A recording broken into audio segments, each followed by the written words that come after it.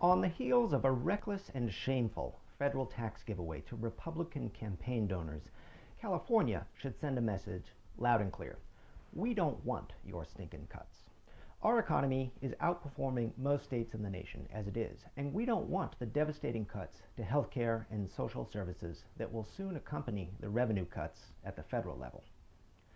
The California legislature should enact our own state-level tax reform that will recoup the billions of dollars that Congress has handed over to the wealthiest 1% of our society and reserve those funds to cover the coming decreases in federal spending for programs in California like Medicare and Medi-Cal. While it may not be possible to precisely offset the effect of the federal bill, California should aim to increase our state revenue in the same total amount and from the same sources as the beneficiaries of the congressional largesse.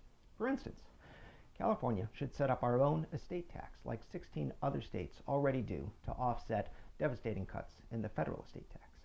California should mirror the rate cuts in federal income tax brackets with comparable increases in our state income tax rates.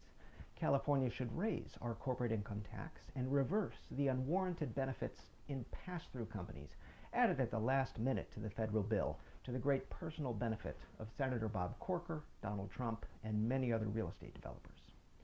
California should increase its alternative minimum tax to offset decreases in the federal alternative tax. California should increase its mortgage deduction to offset decreases in the federal mortgage deduction that unfairly targeted states with high housing costs, like California. California will then be poised to watch our economy keep growing while red states go the way of Kansas, which wrecked its state budget and economy with a disastrous tax cut plan devised by the Koch brothers. That plan served as the model for the federal bill, which may well yield similar results. It'll be painful to watch our fellow Americans in other states suffer under the economic havoc that will come from this federal tax boondoggle.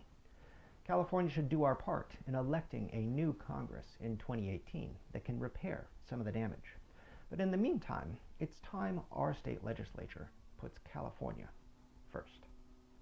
I'm Derek Cressman. Tell me what you think at www.derekcressman.com.